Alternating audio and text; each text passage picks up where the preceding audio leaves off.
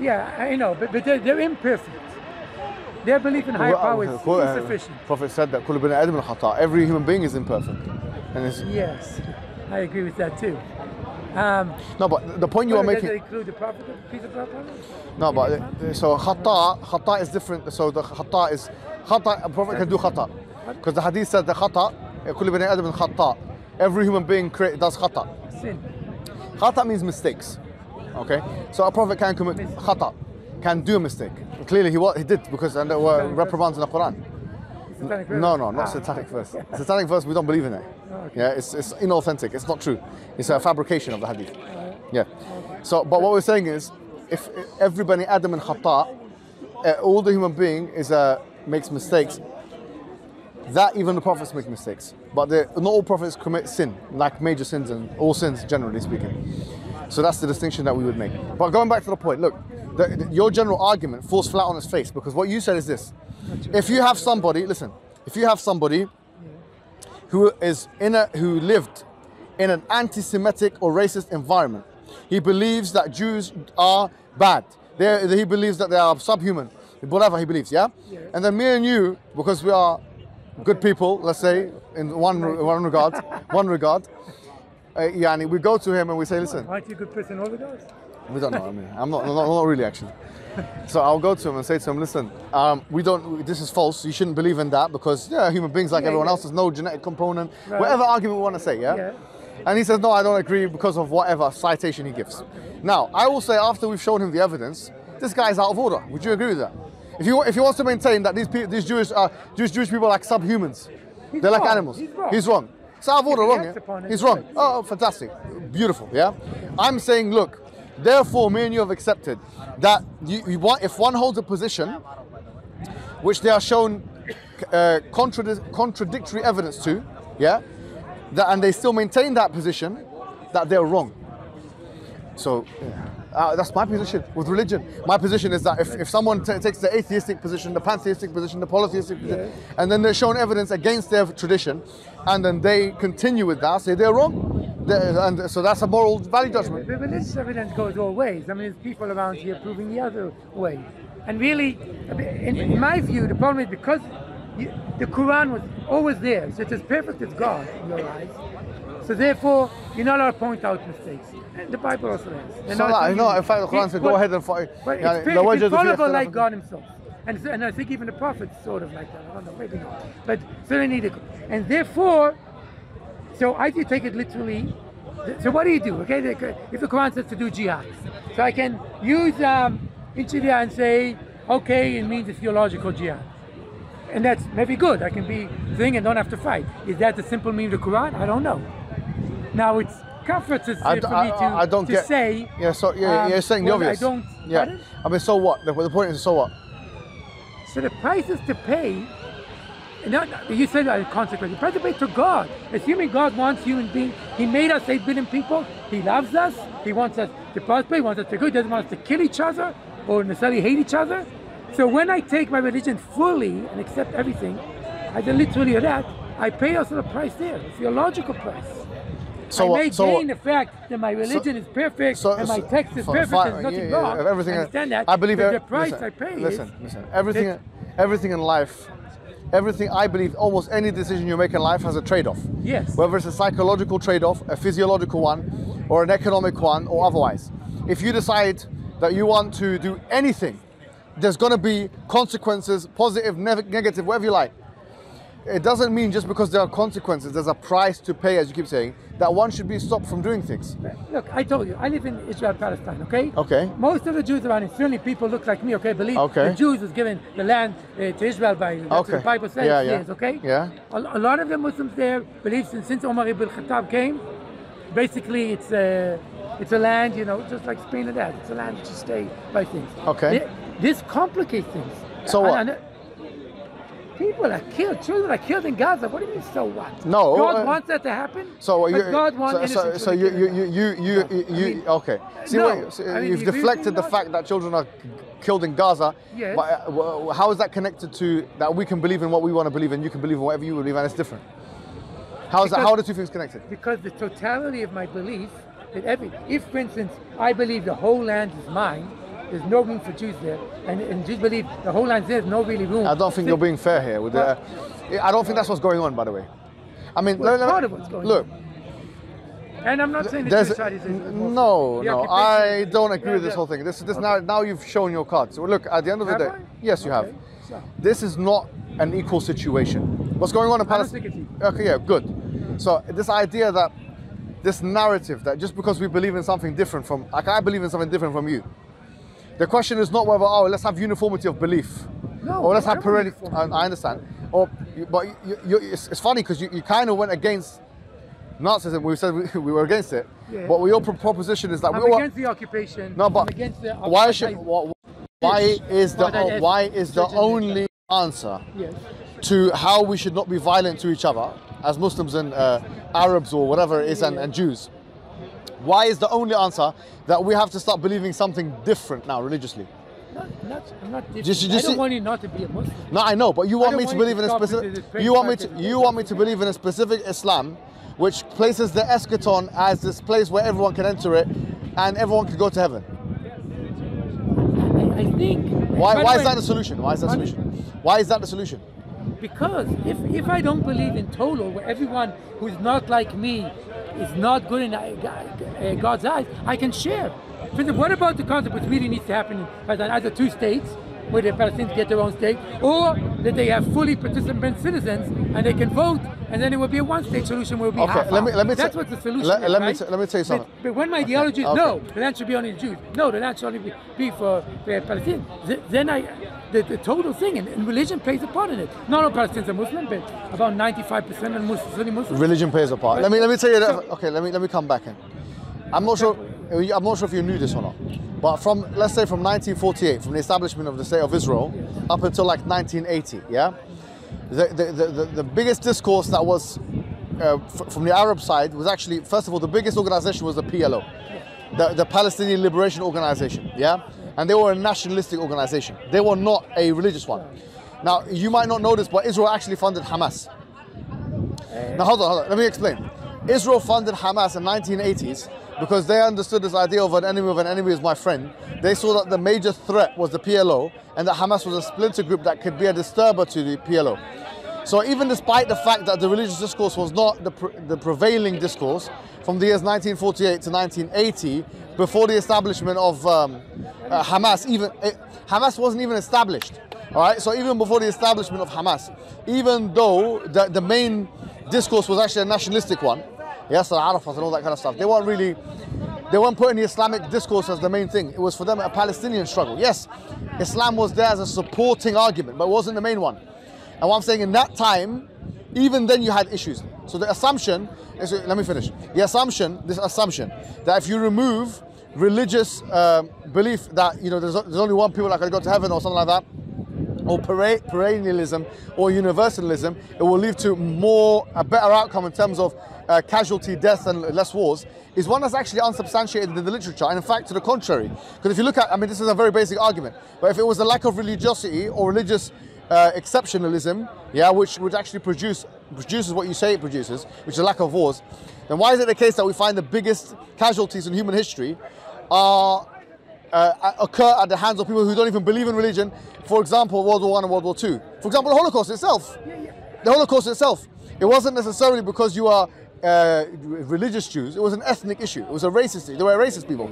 So the point is that it was a nationalistic struggle, okay? And what I'm saying to you is this assumption that the in-group, out-group preferential understanding, that this will be eliminated somehow if we remove religious eschatological exceptionalism or soteriological exceptionalism. I don't think that's something which is justified. Not by itself, but it's two sides of the same coin. Obviously, nationalism, racism is much worse. Okay, so you're a step above that, right? You don't think white people have been black people or brown people think any of that, I assume, which is great. Certainly, if they're all Muslims, they're your brothers just the same, which is great. But if someone's not your brother, is not a Muslim, then what? Well, then what? Well, they're not as loved by God. I don't know. They're not. So what? So what? What? So no. what?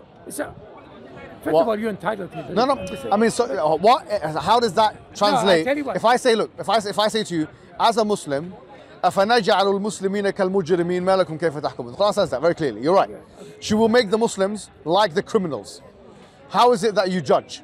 Muslims are, we believe, someone who believes in God. أفمن يعلم أن ما أنزل إليك من ربك الحق كمن هو أعمى إنما يتذكر أولو الألباب. The Quran does say this. You know, in Surah Ra'd, that should we أفمن يعلم, does the one who knows أنما الحق من ربك, that the truth is revealed from Allah, كمن هو أعمى, is like the one who is blind. إنما يتذكر أولو الألباب, that the ones who have true knowledge will understand this point.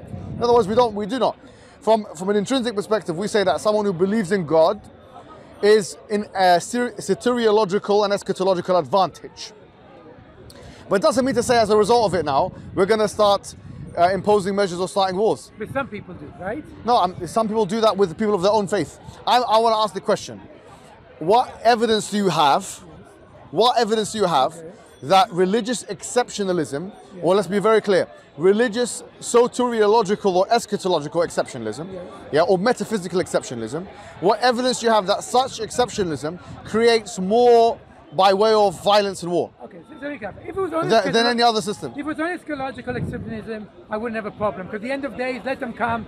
They're always there to come. They never actually come. They're always, in the future, let's worry about them. Okay? But there are things happening in the world today.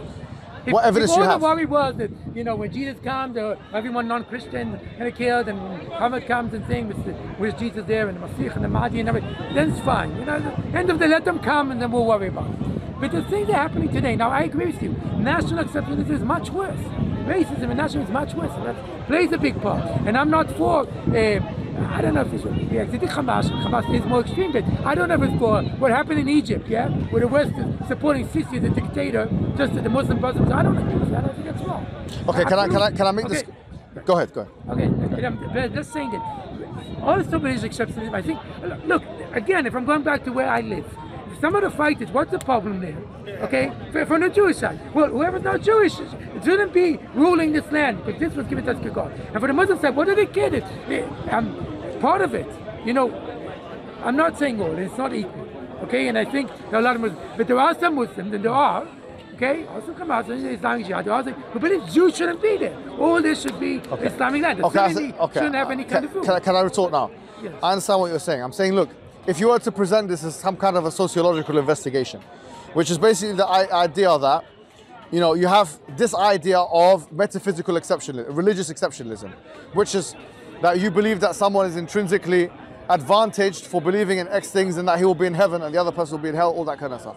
Call it what you like. Soteriological exceptionalism, metaphysical exceptionalism, eschatological exceptionalism, or all of the above. Now, what is in a null hypothesis? In other words, if you want to make a comparison, there needs to be something to compare to. So in other words, if I'm saying to you now, if you remove religious exceptionalism, what do you put in its place? You put maybe universalism, which is maybe or perennialism. The idea that there's all pathways to truth. Okay. Now, my question is, how can you prove, if that is your null hypothesis point of comparison, that a perennialist people, for example, in any anthropological or sociological setting, will have a lesser proclivity to starting wars and causing violence than people who are non-so. Let me give you an example. We're living in the UK. Let me just make it close to home. We're living in the UK. There's 1 million Muslims in London, okay? Which is, there's like what, 10 million people and maybe 9 million people according to the census, okay? So the majority of people, overwhelming majority are not Muslims in London. Yeah, I think you'd agree with this. Maybe 15% are Muslim and the rest are non-Muslims. So the vast majority. The UK, 50,000 people, according to national statistics, 50,000 people get stabbed a year. Now that's almost 4,000 people a month or something like that, right? Now I would like to posit to you and submit to you that the reason why people are stabbing each other in this very country is not due to religious difference or because of some kind of eschatological exceptionalism. I'm going to say to you that people stab each other because of gang warfare and because of what is referred to in psychology as in-group, out-group dynamics. Human beings, in and of their nature, will cause violence, will cause violence from whatever reason, because these are the others and therefore they need to be attacked. So what I'm saying is, whatever you try and replace religious and metaphysical exceptionalism with, you'll still be left with the human psychological proclivity, to cause violence as a result of difference. So what I'm saying is that your efforts here are in vain and they're fruitless, because actually what we should be focusing on is not whether or not in-group, out-group dynamic type thinking is going to happen with human beings. In fact, the tribal nature of human being is something that is almost uneradicatable from the human psyche. I believe so, but based on the fact that there's strong psychological evidence that that's what we need as human beings in order to self-actualize or to be psychologically in a better state. That we can have identification markers that demarcate us from other human beings. What I'm saying, therefore, is that the answer is not to try and eradicate all those markers of difference. The answer is, how do we work mechanistically within our own areas of difference with other people, with different people? Me as a Muslim, you as a Jew. The answer is not like I have to believe that you're going to go to heaven, even if you don't believe in Prophet Muhammad. I don't have to believe in any of that. No, I can believe you're going to go to hellfire and stay there all your life. Right. But still believe, it's not a contradictory belief for me to believe in that, and also to believe that I have to be good to you and kind to you. And that I give you exact rights that I would give any Muslim neighbor, any Muslim friend, or whatever it is. I can still operate in the same. I'm going to hell. That's interesting. Yes. 'Cause I'm trying to eradicate. You can even Islamically, a Muslim man can marry a Jewish or a Christian wife. How can you answer me this one question? How can you have a Christian or Jewish wife? She converts. No. She stays Christian or she stays Jewish. She stays Christian. She is Christian. Well, you can't have a Christian husband. A Jewish no, I know, because we don't believe in gender equality in the same way as feminists second wave would believe in it. And also because of assimilation. Yeah, there's other reasons. But the point is this. If I say this, if a Muslim man marries a Christian woman, Islam doesn't say he can't love her. Islam actually, in fact, Islam indicates that you can love them, and there's no sin in that. How does Islam indicate that? When Abu Talib, who was the Prophet ﷺ's uncle, they loved each other. The Prophet ﷺ was very much grieved by his death. Allah revealed, إِنَّكَ لَا تَهْدِي مَنْ أَحْبَبْتَ وَلَكِنَّ اللَّهَ يَهْدِي مَن يَشَاءُ.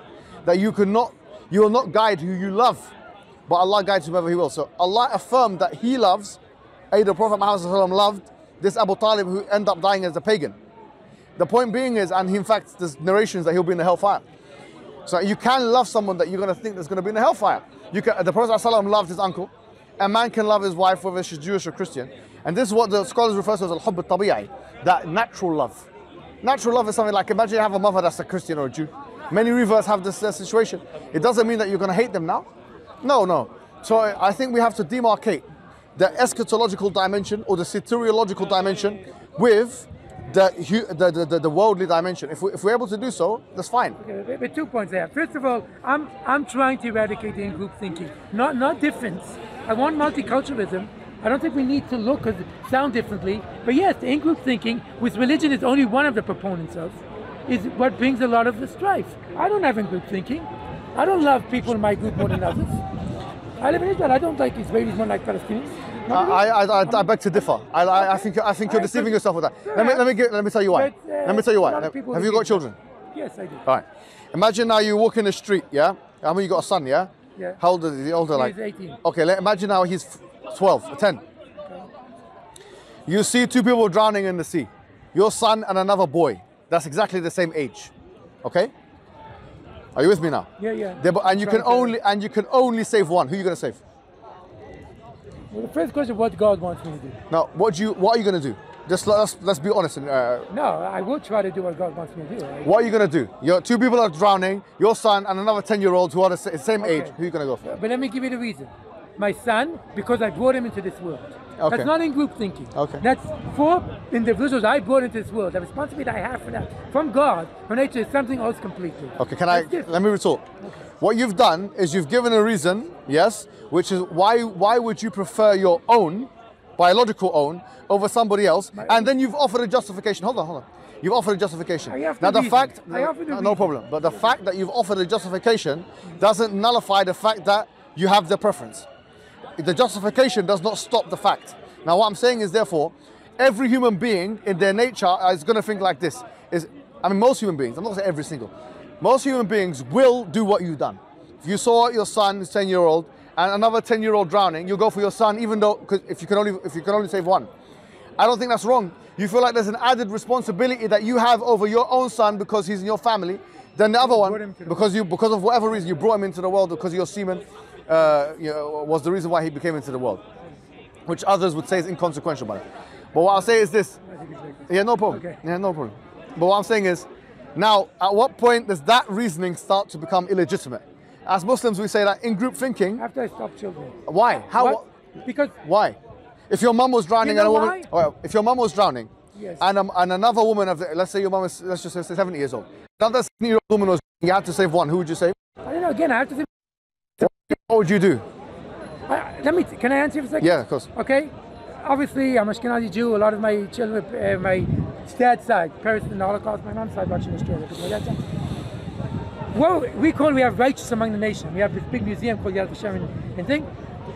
Polish, mostly Polish Catholics, all kinds of non-Jews who were in terrible occupation themselves by the Germans, who went out of their way, sometimes risked their lives to save Jews. If they had it in group thinking, no Jews would be saved by them. So when I think about it, presently people are, why do you fight so much for Palestinians? Why are you worried about your own? How come you're giving charity to Palestinian kids? What about your own? I say, if I think that in group thinking, that doesn't bring, it doesn't bring love in the world. If I'm just taking all the charity, all the zakah, all the thing, I'm doing just for my people. Yes, there's a big price to pay. It doesn't bring. I mean, what would I expect someone else also to do only for them? What would you be admiring more? Christian, helping as a Christian, or going out of his way to help a Muslim? Okay, wouldn't you appreciate it and say, wow, that's an amazing guy? I understand, but you've kind of veered away from the topic at hand. Did I? Okay, yeah, because what I'm saying is I'm trying to show you that which you are trying to argue against is that which you have a proclivity to. Still, what I'm saying to you, even ego. I have an ego. I'm trying to take those things. Where's it coming from? No, but it's a moralization. You made a justification. When it children, yes. Yes, child, yes. And your mother? My other was deliberating. But again, if I make a let me ask you a question. But I just want to say, if I do something out of ego, that doesn't mean I believe God wants it. Maybe my ego. Give me a second. Say you've got a neighbor, call him Bob. Okay. And you got another individual. Yes. Your Bob is 30 years old. 30? Yeah. Okay. Forget about race or religion. Bob is drowning, another person is drowning there. You can only save one. Who are you going to save? I don't know. Bob's my uncle? No, I'm kidding. Wait, one I know and one I don't know? One is your neighbor. My neighbor. Yeah. I think I'll try to have the other considerations. Who's more at risk? Who's not? No, but same. Everything is the same. I don't know if I need.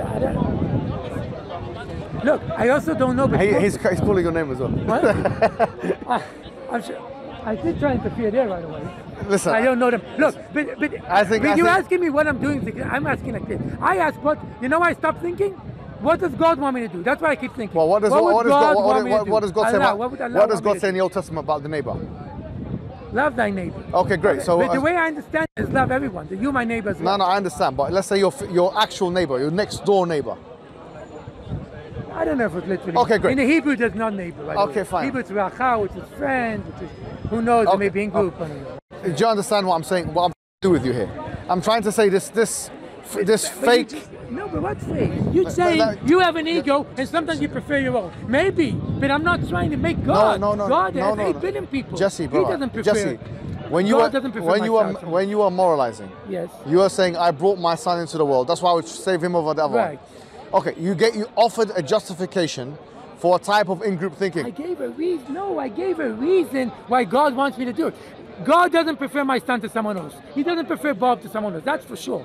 Okay. Okay. God doesn't like me more than he like you. No, but we're not talking about that. No, we're talking about practical implications. That's what you were talking about. Me, what would you do during my time of stress? Would you have God, or would you just do what you want to think? Maybe. I'm not perfect. I'm not saying I never, but I can say that I certainly try to be outside in-group thinking. I don't think it's healthy. I don't think that's what makes me a good person. If I take care of my own, I think it's a basic when I take care of someone else. Now, not only, and it doesn't mean I can neglect. Charity does begin at home. I can't neglect my own children, which I brought up. Okay.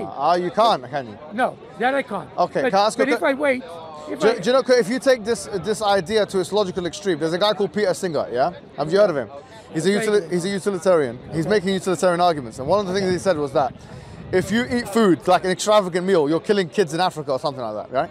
But if you think about it, that money could have been given, you see. That's a butterfly effect. No, hold on. Okay. If you think clearly about what he's saying, yeah? He's saying if you look at causes and effects, and if you look at the fact that you have this money, which could otherwise, there's an opportunity cost with the money, right? You have, let's say, £100. Do you go to a restaurant sometimes with your wife? I'm my divorce. Yeah, I did go to a restaurant. Or the ex-wife? Did you used to go? Maybe that's why the divorce happened. Sorry to say, no, I'm joking. But let's say you go to a kosher restaurant with your wife, yeah, or your ex-wife or whatever, or your new wife. Yeah, okay. Yeah, and you sit there and you eat some meats or whatever. Yeah. All right. Now, do you feel like you're killing people? Well, an animal was killed. No, not human beings. Humans. Yeah. No, I don't. Okay, because if you take it to its logical extreme, you are pleasing your ex-wife or whoever it is at the expense of money that could otherwise have been used for charity for Africa. And I'm not saying you're wrong for going to the restaurant, by the way. I'm just saying this idea of in-group, out-group, if you take it to its extreme, everything that you do will have an opportunity cost. And if we consider, that's why in Islam, let me tell you, in Islam we have very clear guidelines of who we give money to, who we befriend, how we befriend them, all these kind of things. In terms of charity, for example, so ibda biman ta'ul. Start with those who are closest to you. Actually, if you have people in your family who need... If you start with someone close to you, you'll never get to me. I'm too far. Is that right? We have the same thing, by the way, in the Talmud. Okay? The city... No, There's always people around Jesse, those have you ever thought guilty or as if you were doing something immoral by eating food and paying money in a restaurant that could have otherwise been given to kids in Africa? No, because... Great. Why not? Well, yeah, first of all, religion do put things, and other religions say you can give it a tenth to a fifth. You don't give all your money away, because then you're starting. No, I'm not. I mean, on your view, which is not religious anyway. Okay, So go ahead. Look, first of all, because I'm only one messenger of God, one of 8 billion. I can't save the whole world, okay? I come here, fly in, think I'm going to save the world. I can't. I can a few things, maybe change one mind. Usually not, okay? So, I'm going to convince my own children. The point is that, I'm not going to save the whole world, okay? And yeah, you know, when the young American, I say, the children in India, finish your food because children in India are starving. And, okay, but if you finish your food, they won't be starving. So I can try and hope. I'm not going to save the whole world. It doesn't mean I don't do anything. I don't know what the problem is. Why do I have to? Do you disagree that? By the way, you're saying because I can't save the whole world, so I shouldn't try to do anything. All I'm saying is this: your idealistic idea of in-group, out-group preference, which you're trying to eradicate, in reality you don't live by that. Because if you did live by that, you would have saved the other Kai, you would have tossed a coin before you went and saved. If I don't live by that, maybe my ego plays the pace. Maybe I'm not doing what the God wants. No, bro. Okay. No, listen. You said if there were 2 boys that were drowning in the sea, you drown and you had only the ceteris paribus, everything was the same, except for the fact that you save one of them. You'd save your son over the other one because you brought him into the world. I'm saying that that's an in-group type of mentality. You put your family before the collective will of all humanity. But God gave me let me finish. Okay. Now, number 1. Number 2, you've given it a justification. Now I'm saying that Don't say too much. We're going. Are you coming? Yeah, all right. We're done now. Go. All right, brother. Thank you. Okay. By the way, just one question. Yes. Do you disagree with the fact that Jews are the chosen people? Shalom. Pardon? Do you disagree with that? Yes, there's no chosen people. All right, so you reject your Old Testament. Pardon? You reject it. There was a holocaust of people being the chosen people, and they tried to eradicate mine. No, there's no people of anything. No. So you reject I reject that aspect. You're an apostate. I keep it. I don't know apostate. I keep my religion pretty strict. All right. I don't accept Not the look of it. Take care, my friend. Yeah.